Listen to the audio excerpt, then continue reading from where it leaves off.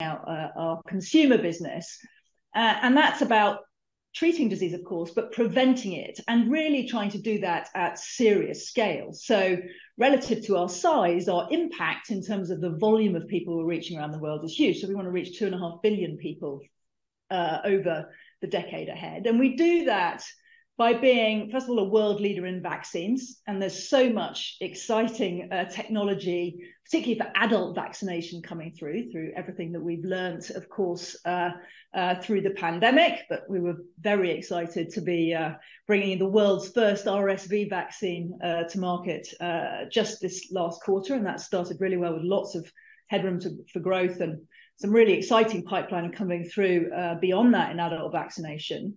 But also, it's not as simple as vaccines. When we look across our other therapy areas, like HIV, for example, where we were the first to move into long-acting, probably 5 years ahead of our competitors, and where we're seeing that as being a real driver of growth, and frankly, the upgrades to our outlooks, both in treatment through long-acting drugs, which prevents further transmission of HIV, which is fundamentally important, but also actually in injectables that do prevent HIV infection in the first place.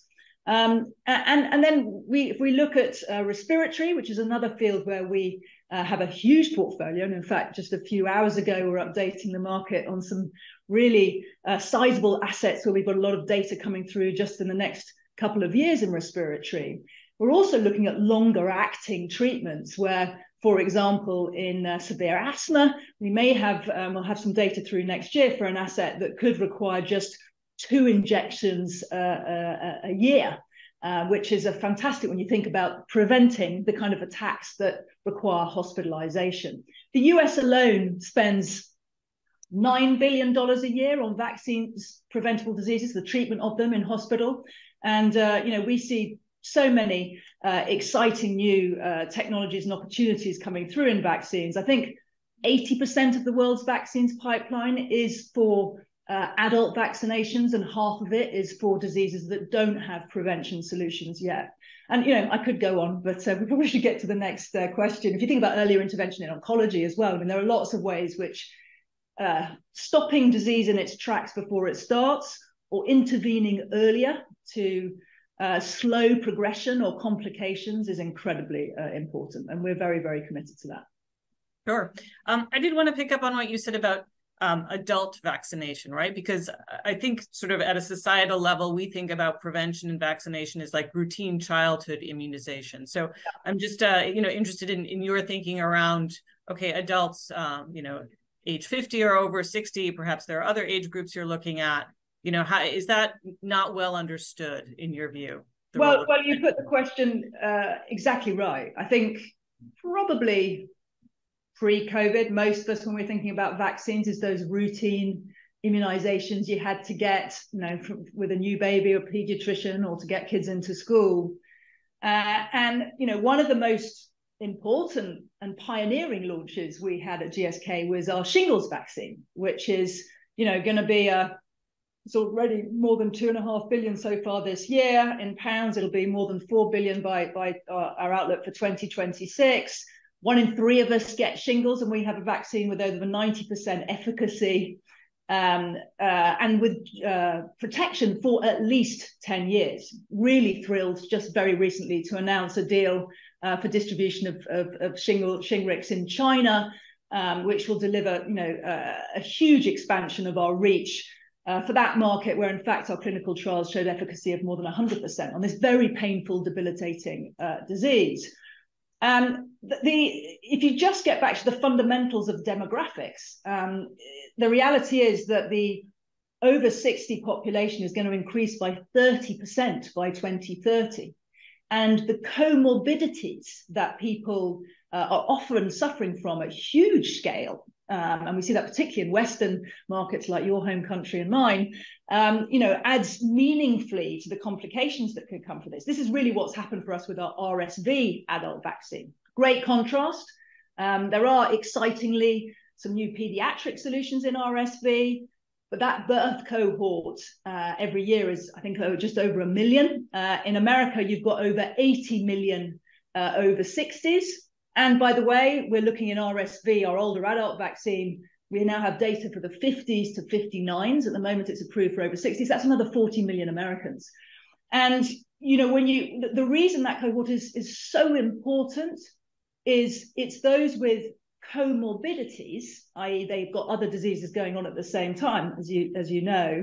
They represent 95% of the hospitalizations, and there are 170,000 of them every single year for RSV in the US alone. And on that cohort, we have 95% efficacy, or 94, I think, to be technically correct. But so you know, these are people who can get very sick, and tragically, I think there are 15,000 deaths every year in the US. It's a huge population. It's a growing one. It's a significant burden of disease. And now, of course, we've opened up these new channels of vaccination in pharmacies where it's much more convenient. There are registered databases, and this is really a good way to reduce the burden of disease, to take the pressure off healthcare systems that are overcrowded and often don't have enough staff. And, you know, it's a really exciting innovation to come. I'm glad you mentioned pharmacies, because apropos of your RSV vaccine, right, the US launch has just taken off, right? For many people, it's gone better than expected, right, in terms of penetration and even, you know, and revenue.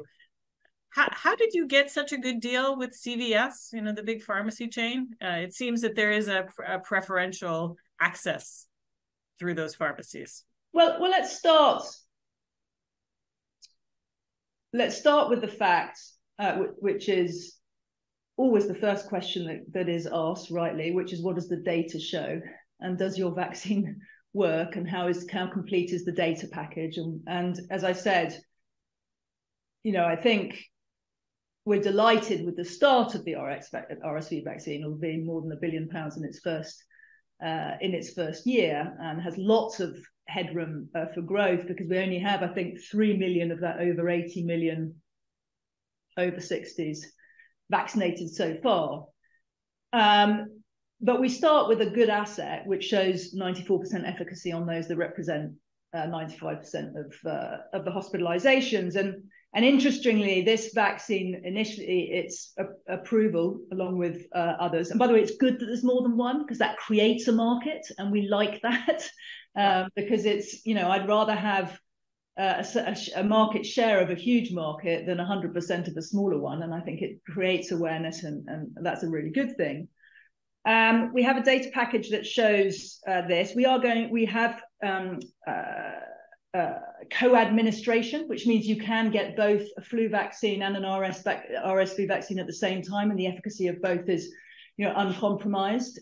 We have data already that shows that this gives protection for a couple of years. That's important, because one of the questions we will have to look at over time is whether you can, it's not very English, but de-seasonalize the vaccination, even if the disease is quite seasonal or very seasonal.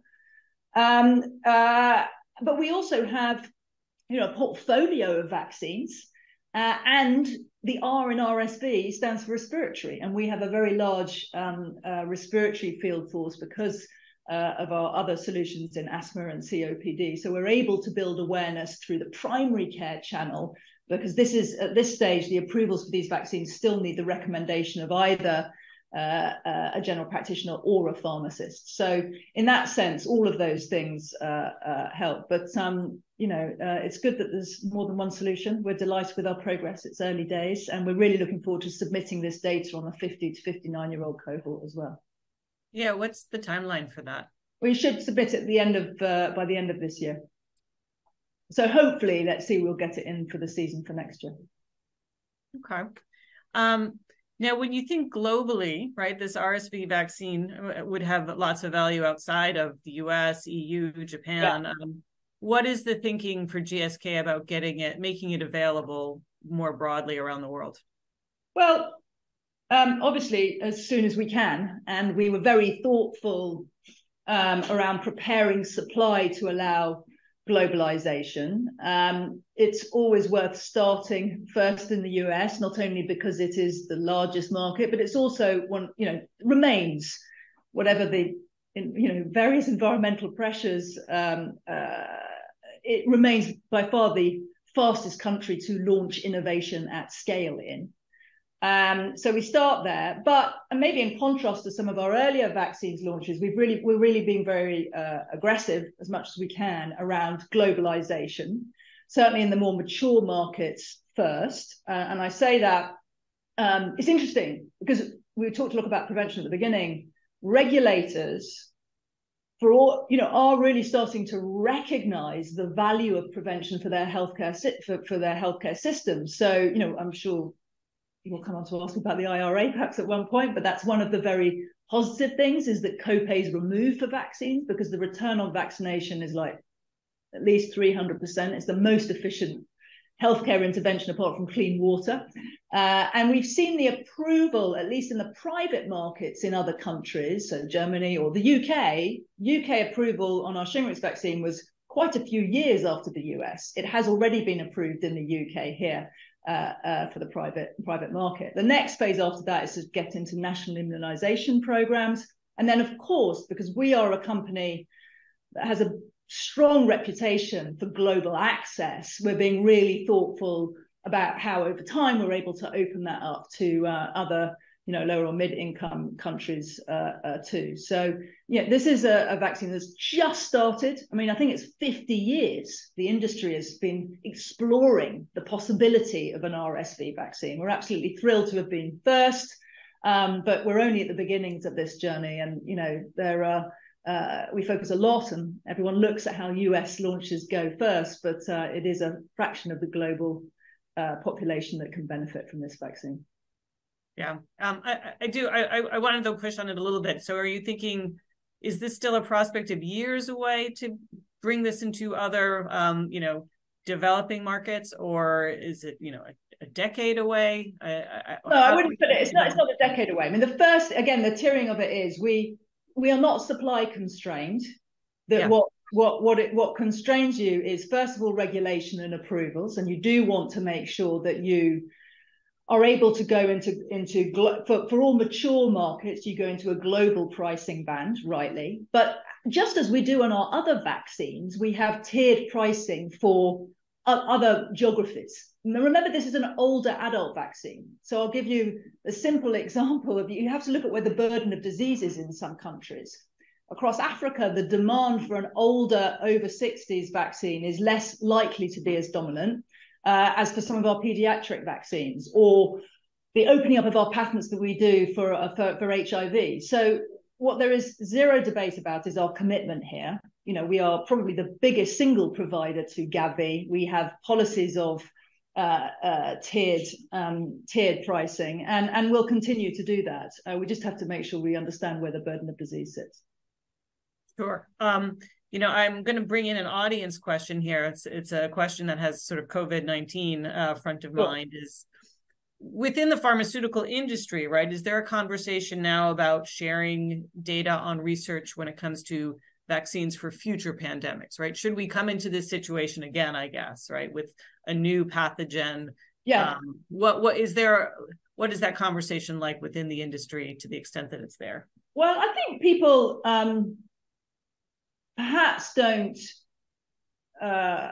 recognize enough how significant the collaboration was amongst the industry from day one. I mean, there was an enormous amount of mobilization, shared mobilization, to try and come up with solutions together, with insight on the science, with, if you think about it, an approach initially around the industry bringing on a full range of possible technology solutions to bring to bear. And in fact, we talk about collaboration, and we were delighted for the world that mRNA vaccines came out as a solution and mobilized behind that in our own portfolio of next-gen mRNA vaccines in the future. But initially with COVID, we offered our adjuvant to a whole variety of partners to be able to come up with a solution at pace. So there was always a lot of collaboration, first of all.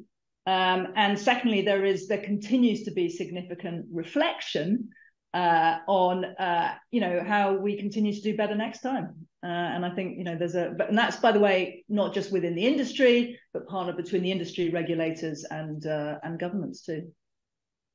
Sure. So across the pharma industry right now, the big buzz is around weight loss drugs, and I'm curious, is GSK looking at that space at all? And if you're not, is it hard to get heard about other products right now? Well, first of all, it's fantastic. Obesity is a huge burden of disease and massive healthcare challenge, and it's really good to see treatments coming through that can operate at such scale. And by the way, bring us back to the prevention agenda, because fundamentally the benefit, it is in its own right a significant burden of disease, but more importantly, the knock-on effect on other comorbidities we know is very serious. So I think that's great. The reason this has had such a strong reaction, and I'm aside from the potential, is that the core is the scale of the impact this can have. And so I think the way that we like to think about it is, there was a period some time ago when people were a bit less focused, it's a horrible word, but on the notions of blockbusters. The reality is what biopharma companies should be doing is working really hard to have breakthrough benefits in diseases of material scale around the world. And so that's really what we like to think about. And, as I said, we have a whole array of, frankly, multi-billion potential assets in vaccination, which can reach hundreds of millions of people because of the scale of those. So Shingrix, we've talked about, we're expecting in the next few years to be at 4 billion. RSV can be of this kind of scale. We're pursuing mRNA next-gen vaccines for multivalent flu, maybe a combo with other respiratory viruses. We have a brand new platform technology for pneumococcal disease, which could be a 4 billion asset if that works through to come through at the end of the decade. In HIV, we see multi-billion potential in long-acting treatments and prevention that over towards the end of the decade, we clearly got line of sight in 3 injections a year. It could get to 2 injections a year. Just this morning, we were talking to the market about 3 assets in respiratory, which could be more than 6 billion in sales. Hepatitis B, a huge burden of disease, 500 million people living with that. 300 million people, and nearly 1 million deaths every single year. We're looking at a therapeutic from Hep B, and we may have a functional cure there. And we just did a great deal with the J&J asset to see if we can increase the reach of that.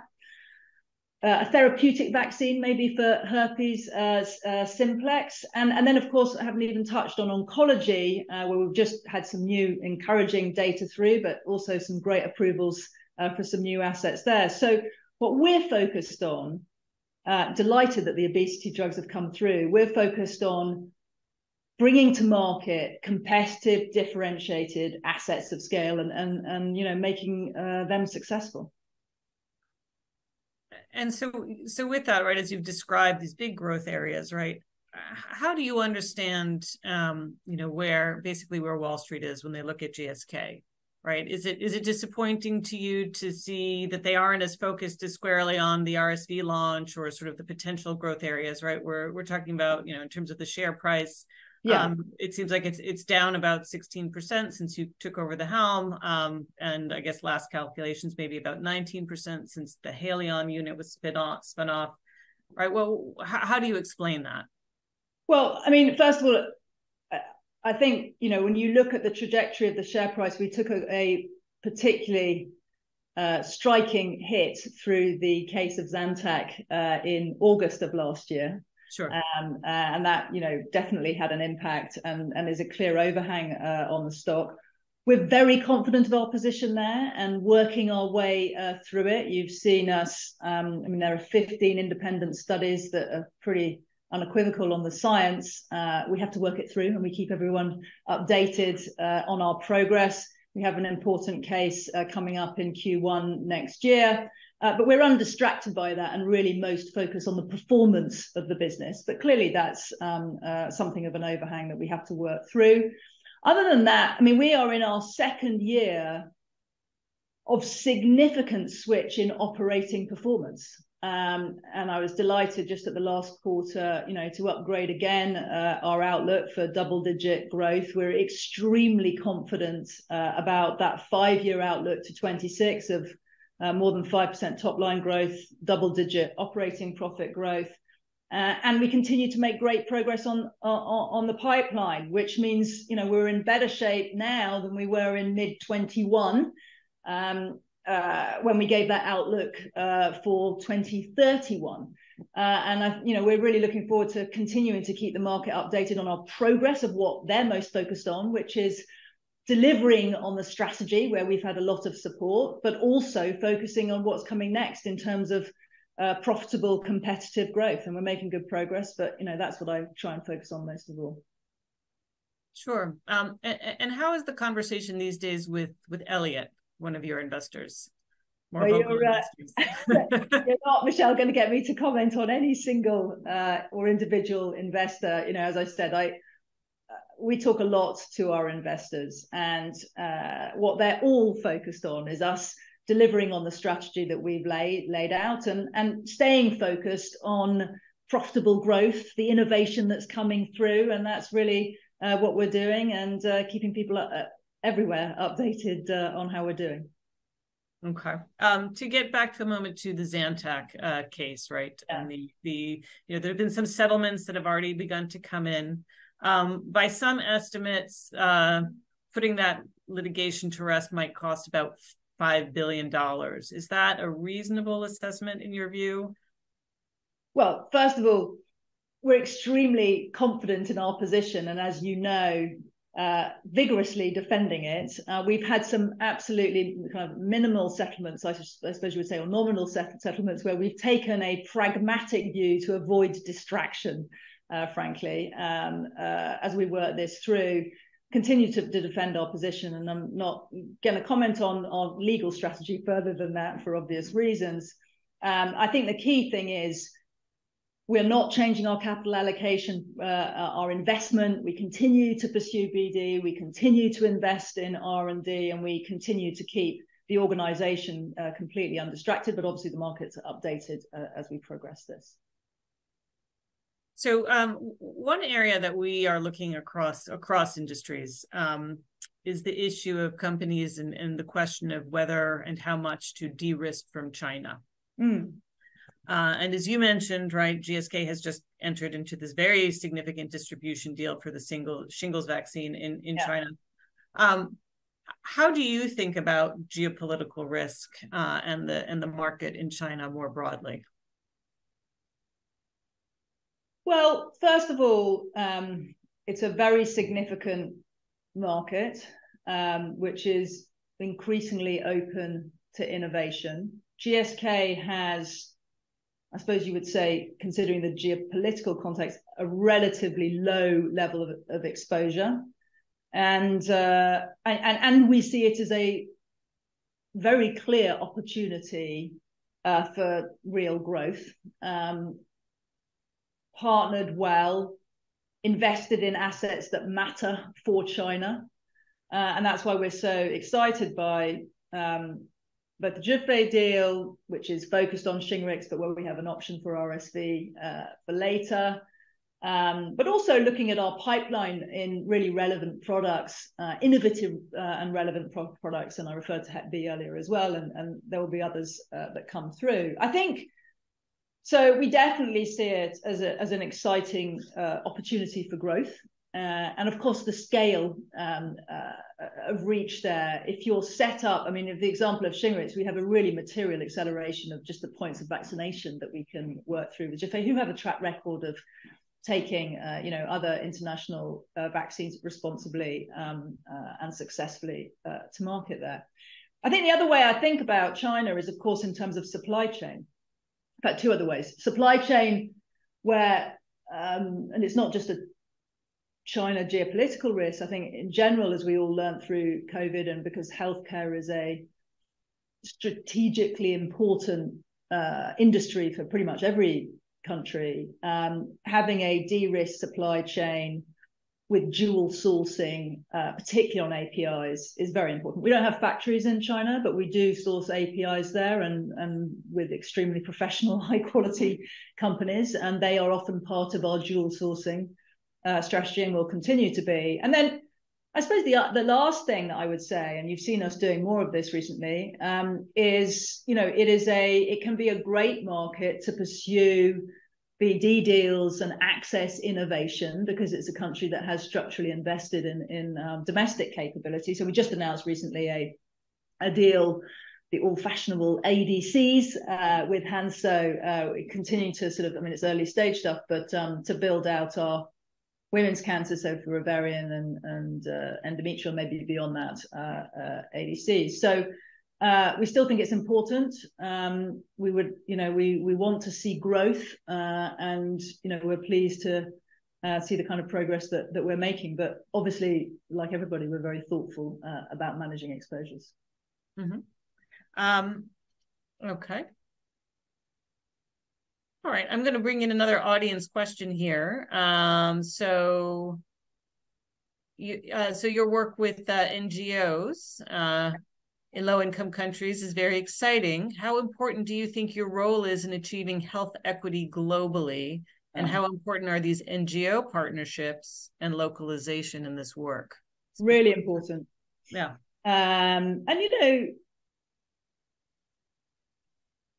Look, when we talk about the purpose of GSK, we do our work, of course, for shareholders, of course, for patients, and also for our people. And at GSK, we believe strongly that part of our license to operate is to provide responsible access.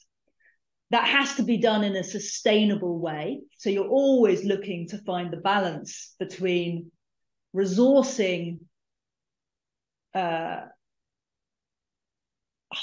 innovation, which is what we do fundamentally in terms of the allocation of capital in R&D, pricing it responsibly to generate sufficient returns to keep funding it, but also organizing ourselves in terms of access to reach people at the kind of scale that we need to. And I think we've got loads of progress to make. We're definitely an undervalued company, but one of the things we are extremely well known for is our leadership in access. We've topped the Access to Medicine Index, I think, 8 times in a row.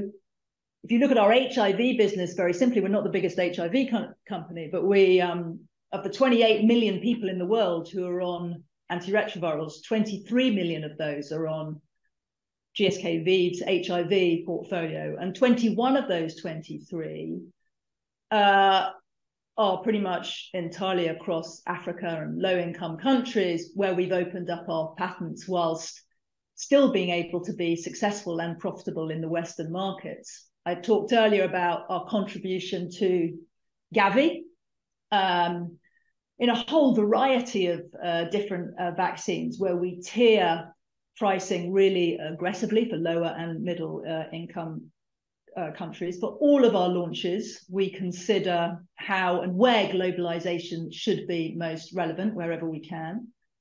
Very importantly, we are one of the few companies who invests really materially in our R&D and innovation for diseases that have phenomenally high burden in the developing world. I mean, we committed to spend over the decade ahead $1 billion over a decade across that portfolio of diseases like malaria, TB.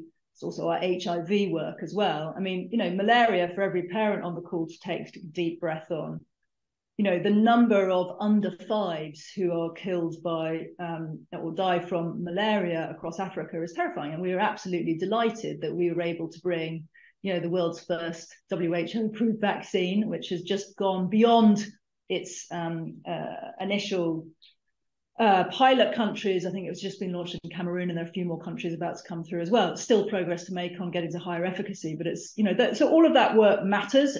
What we've really learned how to do is, at the same time, because it matters to the NGOs we partner with, it matters to our people, it matters to our scientists to have scale impact, but at the same time, we need to deliver the kind of sustainable, competitive, profitable returns to shareholders that we're so invested in doing. And that's part of the balancing act of this industry, but it's part of the license to operate, not just in the developing world, but just as strongly across the inequities in the developed markets like the US. I mean, there's been such a strong light shone on that. And, I'll give the example of adult vaccination and then I'll stop. But, we all saw the social inequities through COVID, whether that's, basic social demographics, ethnic demographics in terms of access. And, it's one of the things that we need to do a lot more work on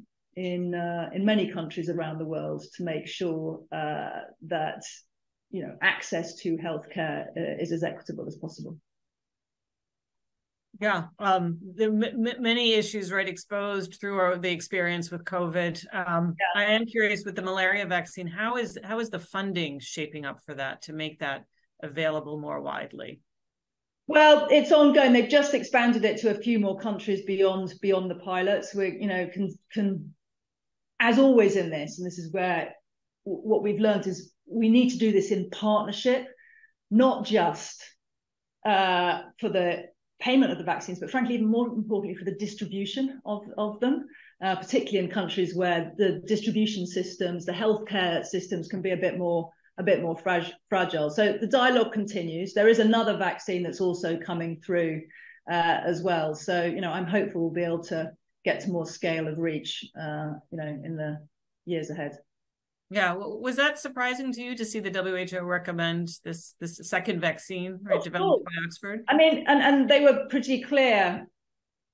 By the way, these are important responsibilities for us. And by the way, the innovation is an important point that came through on the malaria vaccine. The adjuvant that is in the malaria vaccine is the one we use in Shingrix and in RSV. So don't underestimate the returns that can come in that sense indirectly from the science that we explore here.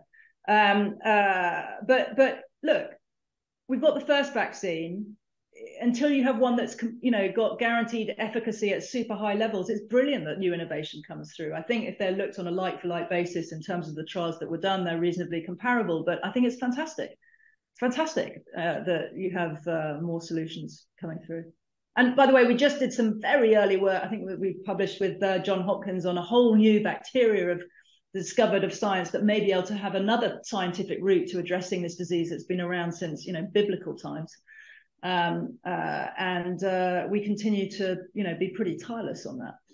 But it is a part of the work we do, and it is only funded when we are able to bring successful scale innovative solutions in meaningful demand in the richer markets. And so we always have to make sure we're balancing those two things together. And I'm really pleased about the progress we're making more broadly in R&D. We've increased our R&D spend by over 40% in the last 5 years.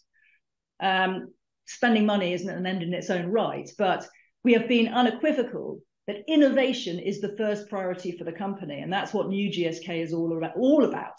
And we just want to make sure we're doing that not only for the richer countries with the cutting edge innovation, but also so that we can reach these 2.5 billion people over the decade ahead and really have a meaningful impact as a company. So in talking about future investments, you are sitting or have quite a bit of cash in reserve from the Haleon spinoff. Yeah. What are you looking at right now in terms of the use of the proceeds? Is this sort of an element of additional R&D, more bolt-on deals, or would you consider something more ambitious? Well, we're always ambitious. We try to be as smart as we can with the allocation of capital. And we've been clear that our number one priority is the pipeline and further innovation. Now, well over half of the industry's pipeline comes from BD. And it's going up. And And it was one of the biggest changes I think that I put in place with Hal and then Tony, is to kind of open up GSK's both appetite and capacity with a complete reset of the balance sheet, and frankly the operating performance, which is generating more cash now that we are a kind of purely focused and more focused biopharma company. We've done a lot of deals, and really pleased. I mean, again, even just recently to see the approval of Ojjaara, so in myelofibrosis, patients with anemia in myelofibrosis, by the way, on a broader label than we bought that asset for, so it's now line agnostic. Just presenting this morning our excitement around camlipixant for chronic refractory cough, a multi-billion opportunity for a horrific disease that has no current solution. Doctor satisfaction for those with chronic refractory cough is 3%, and this is 28 million people around the world coughing up to, sometimes 900 times a day, and for 10 million of them, they've been living that for more than a year, and we now have something that hopefully we'll have the data through next year on. I referred to the deal we just did with for a J&J asset to combine with our Hep B solution, the new ADC deal we've done. We are delighted with the data that's just come through for Jemperli and endometrial cancer from a deal that we did with Tesaro. So, and I referred much earlier to a really scale asset that we brought through for pneumococcal disease, which it could be a big new, completely differentiated, hopefully best-in-class vaccine at the end of the decade. So we don't see this as adjacent to R&D. We think business development is part of how you do R&D. We make it core to the objectives of our head of R&D, who brought in new talent to lead it from him. We put in new teams in the parts of the world where the most exciting innovation is going on. And definitely it's the first priority for capital allocation, both organic and inorganically. And very important, we assess any projects across the full portfolio, with the same measures, all to be looking to drive, increasingly competitive and profitable growth for towards the end of the decade and beyond. So that's really where we're going to be focused. I think it would be right to say at kind of the pace and scale and focus of the kinds of things you've seen us do today. Okay. So to bring you back into the United States, right? You mentioned briefly the Inflation Reduction Act, sort of the biggest element of which for the pharma industry has been the introduction of price negotiations in Medicare. GSK is not, you're not first on the list to be affected by it. But as you watch this unfold, could you see the company joining either litigation against the Medicare negotiations or in some other way lobbying against it? Well, it's interesting what you were saying earlier about how if you're, not with one of the multi-billion obesity drugs, you get less attention. There are advantages to having a spread of portfolio, not just, by the way, the day that things come off patent so that you can manage that risk, but it also means we're not in the front line here. We have factored in IRA implications for us, which is related to the AMP cap for our Gen Meds business. And in 2025, we'll have some exposure in HIV, but all of that is not specific asset negotiations. All of that is factored into our outlooks and our upgraded outlooks in the case of HIV and keeping our Gen Meds, which is mainly business that are off patent, stable through the 5-year outlook. So I think we're able to digest that. As I said, there are some aspects of the IRA which is just step back. We should be expecting regulation in an environment that is unsustainable and accelerating, and I think most people would say it's a very good thing that patients' out of pocket is capped and is made more predictable. It's a very good thing that people don't have to co-pay for vaccines. That is a lot better for the patient, but it's also, and we saw an uplift in uptake certainly when that began. adult vaccines, it is so much cheaper to keep people out of hospital. So it's really, if the goal is to reduce budgets, it's a very, as well as help patients, it's a very good way of doing it. I think there are two things that we are less comfortable with. Because of the unintended consequences they are likely to have. One is this distinction between small molecules and biologics, where there is absolutely no logic whatsoever to penalize one kind of scientific development versus another, when the only thing that matters is, can you get a differentiated outcome for patients? And arguably, by the way, look, back to your last question on access, small molecules are better for access because they can often be provided without, hospitalization or clinic use. You can really provide them in community care. So if you want to drive access, the idea that we're penalizing small molecule science is we think, an unhelpful one. And then in terms of price setting provisions, I think we have to watch out for the unintended consequences here, which is not just about the direct negotiation on which assets get hit, but is what's going to happen to patient choice? What are the knock-on impacts going to be? Because, and therefore, then what happens in terms of, pressures on investment in innovation? And the reason that matters is, I think, at its most basic level, the best thing our industry can do is solve the problems in the first place. There are still too many cancers that don't have solutions. Even the biggest medicines in the world don't work for 80% of lung cancer patients. We're starting to scratch the surface on neurodegeneration, but 1 in 3 of us, is going to be facing it. And I bet, everybody on the call has been close to somebody who's dealing with that before you even get into the cost for economies for caring. So, I think the US leads the world without doubt in innovation, and needs to watch on how to protect for that. I'm going to bring in another audience question right now. Which areas do you think GSK could utilize technology better to drive innovation, efficiencies, cost savings? And how will these feed into your 2024 priorities? And may I just add, maybe that's also a little bit of a segue into AI. Yeah, potentially. Well, I've just come back in from the West Coast, and I am, I'm a huge optimist for technology and a massive advocate for it. And I think it's going to change everything. And we deliberately put at the heart of the purpose of GSK that we combine science, tech, and talent. I do believe, by the way, also in human agency, and there's deploying tech at our service. We think, and we've been investing in it for some time, I think we have to all be careful to avoid the temptation of thinking doing good tech, good AI, and is our job. Our job is to invent scale new, meaningful medicines and vaccines. It's another way to do that better and faster, but it is a completely phenomenal, game-changing way. At GSK, we think of tech in 2 ways. We think of it in platform tech, and we think of it in data tech. Don't forget, technology is what we do not just in our labs, but in our factories. And we are really differentiated on our vaccines technology, whether that be the adjuvants that we're using for best-in-class solutions, our protein vaccines, emerging new platforms in mRNA, this new MAPS technology, and more thoughtfully about where that can all go in terms of therapeutic vaccines as well.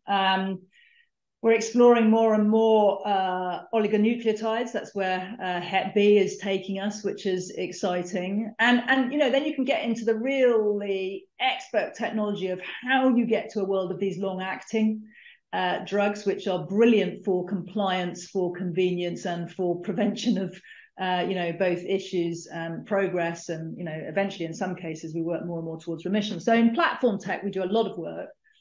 And we organize our teams. I mean, interestingly,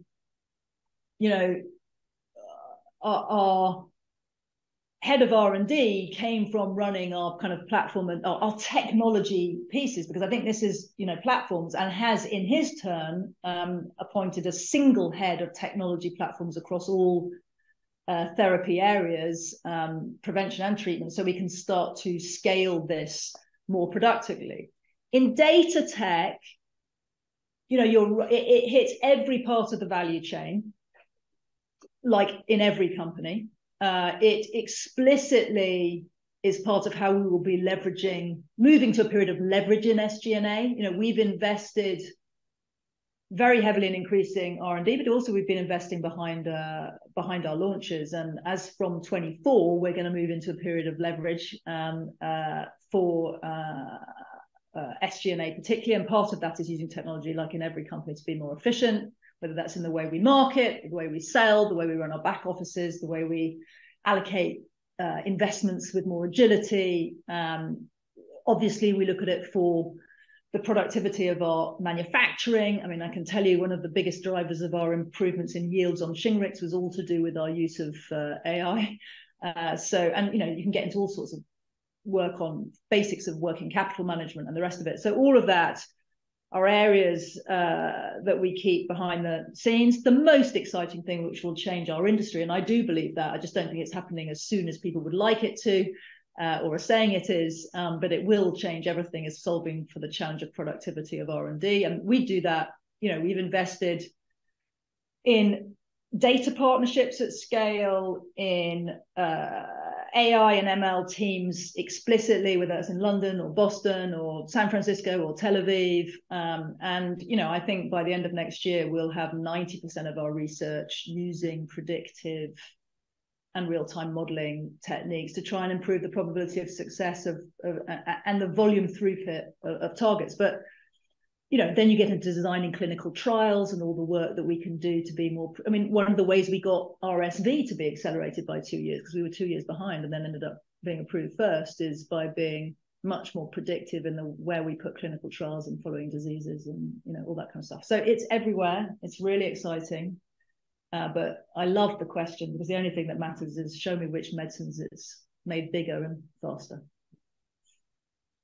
So believe it or not, we've just run a little bit over. Clearly, it was a good question. It was a meaty question. But I want to thank you, Emma Walmsley, for joining us today, and I want to thank our audience as well. Very, very detailed and informative discussion. Well, wonderful to see you, and thank you everybody who's taken the time to join us. Thanks, Michelle. See you soon. Okay. Bye-bye.